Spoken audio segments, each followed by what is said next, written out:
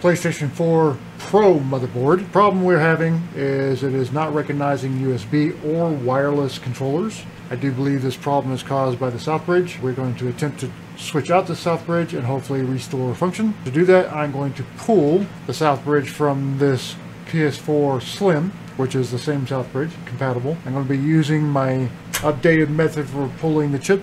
This is a T8280 preheater, just to lower the stress we have to put the chip directly through.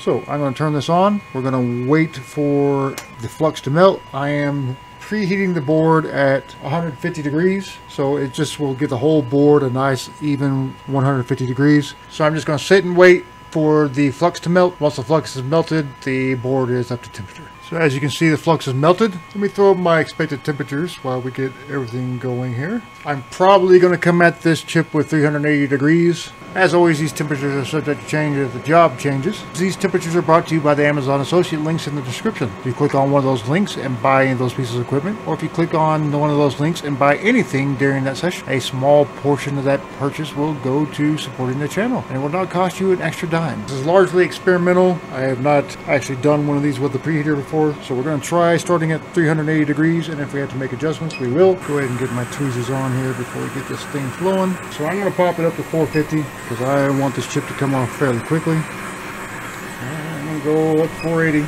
because I'm not getting the results here. Okay, the chip is now moving.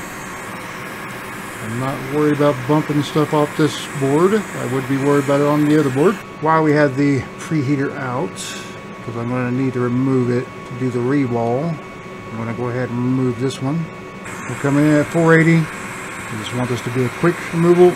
We're not trying to save this chip, but we don't want to do any board damage either. The board's taking significantly more heat. Preheater is definitely not helping a whole lot with this one. I may have to consider turning up the heat on the preheater. Turn up the heat on the preheater. I'll bump it to 170. Finally. Okay, while the board is still hot and I'm still on the preheater, I'm going to go ahead and rework it a little bit. Add some leaded to these pads to make it a little easier to rework. And now we're going to wick. As always when wicking, you just want to glide. You're not scrubbing, not putting any pressure, you're not scrubbing.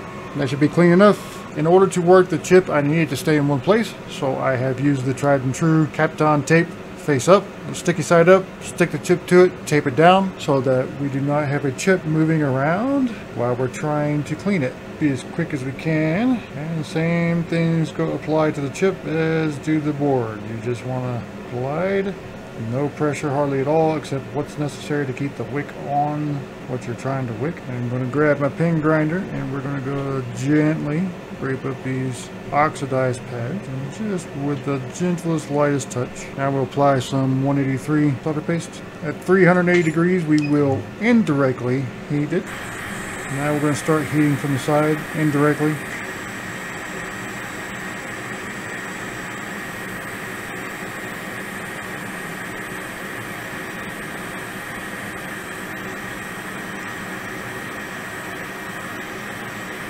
And now we're working to where the indirect is working very nicely.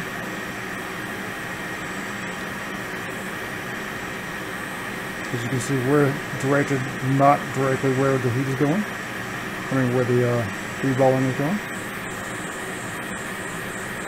I'm going to drop my temperature to about 130. With this, we're just warming up the flux so that we'll let go of the chip. We're going to drop airflow to 20%. We're back at 380. Excellent. That'll work. I put this back on the preheater and I'm warming it up. We're prepared to attempt to tack down. We'll be coming in at 480 at 20% airflow. We don't want to blow the chip off. We're just trying to tack down maybe a corner. I'm not trying to flow the whole chip into place. I just need a few balls. We're already tacked down. Wow. Okay. Let's add some flux. And now we'll bring the sauce. Give it a little nudge. Okay.